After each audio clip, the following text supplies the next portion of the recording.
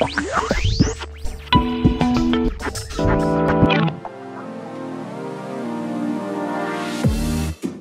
name is Simon Ashby, and I'm one of the co-founders of Audiokinetic. Audiokinetic develops Wise, a sound engine that is meant to be integrated into game engines such as Unity and Unreal and tons of proprietary game engines. Eventually, we just started Audiokinetic with my partner, Martin Klein. After suffering from lack of good audio tools to integrate sound and to have those sounds being interactive, being reactive to what's happening in the game. So that's how the idea started of doing a middleware, doing a sound engine that would allow audio artists to be freer to accomplish their ideas and in the end, create better games.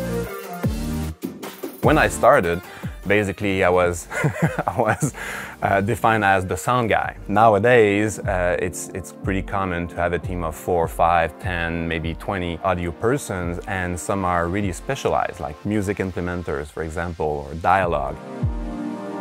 I think studying middleware opens up a lot of things. Well, first, you have to understand what interactive audio means. We're used to creating music to picture, for example. When you start doing interactivity, then there's a lot whole things in front of you.